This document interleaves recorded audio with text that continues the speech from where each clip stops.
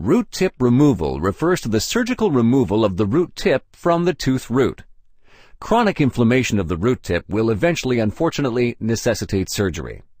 Let's take a moment to investigate how this chronic bone inflammation happens. In the animation, you see how deep caries, or bacteria infecting the tooth nerve, cause you to experience pain, resulting in necessary root treatment. The dentist carefully removes the infected tooth nerve material, which is also known as endodont, and then finally seals the canal with a special material. If the root canal, as seen here in the video, is not cleaned thoroughly and filled properly, remaining canal bacteria may lead to chronic bone infection. If you'd like to know more about root treatment, check out the video by the same name. If the root treatment is in fact performed correctly, but the tooth is only filled with a simple filling, for example amalgamate, the filling may develop leaks over the years, and this in turn allows undetected bacterial invasion in the tooth interior. Root tip inflammation is a probable consequence. Chronic bone infection is usually the consequence of bad root treatment, or teeth that are no longer filled in tightly. If the bone inflammation is not significant, repeat root treatment, called a revision, can sometimes promote healing, provided that the root treatment is carried out under hygienic conditions by the dentist. However, a thorough revision is usually more complicated than a root tip resection. The work requires a rubber band, a microscope, and patience, and takes a long time. This is surely one of the reasons why a root tip resection is often chosen over a revision. If the root treatment revision does not lead to the desired result, or if the infection is already too large, the surgical cleaning of the so-called focus, also known as a root tip resection, is usually the last option.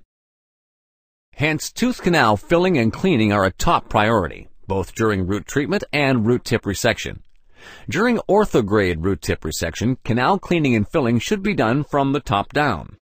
In other words, from the tooth crown down. There will be more about this in the video by the same name. Sometimes access from above is not possible, for example on pivot teeth, or if a root canal instrument is chipped and stuck in the tooth interior. Using the retrograde root tip resection, the tooth can be cleaned and sealed from below, meaning from the capped root tip. There will be more about this in the video by the same name. By cutting the root tip, all non-refillable side canals, seen blinking here, are removed.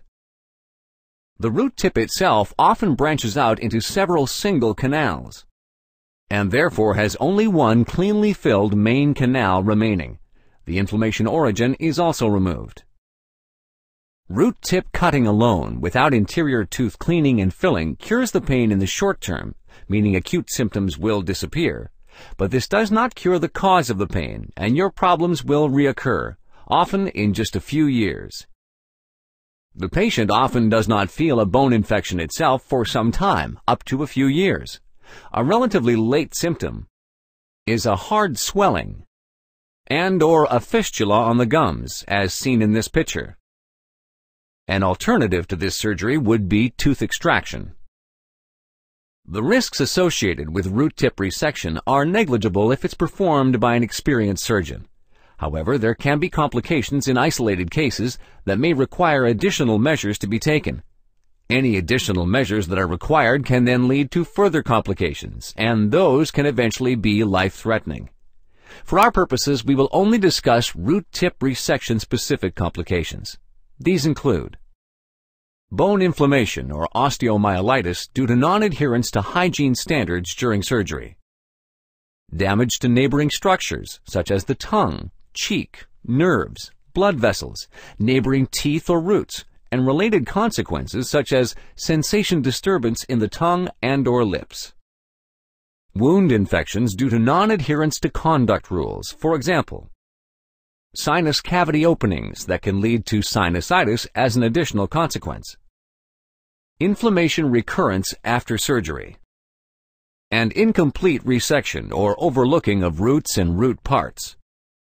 Happily, such complications are very rare today because of positive medical developments over the last few decades.